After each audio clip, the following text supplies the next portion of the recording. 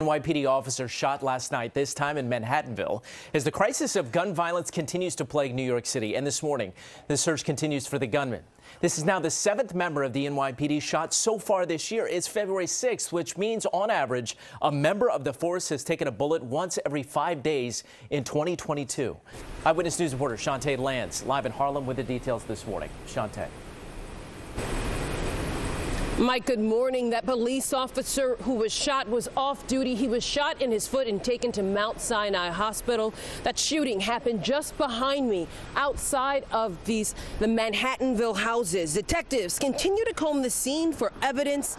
It happened yesterday in broad daylight around 4:30 p.m. Investigators believe that officer was not the intended target.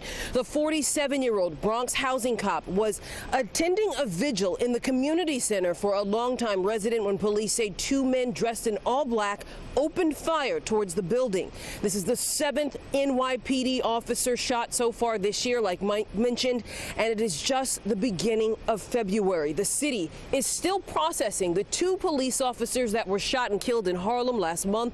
The officer shot yesterday was treated and released overnight from Mount Sinai Morningside. And the ambulance came, and he realized that he was shot in the foot. A foot injury, any gunshot wound, is potentially life or limb threatening. This bullet traversed critical vessels and nerves and tendons, but we expect him to make a full recovery. Now, there is clear video of that shooting that happened here behind me. Police are hoping that it can lead to an arrest.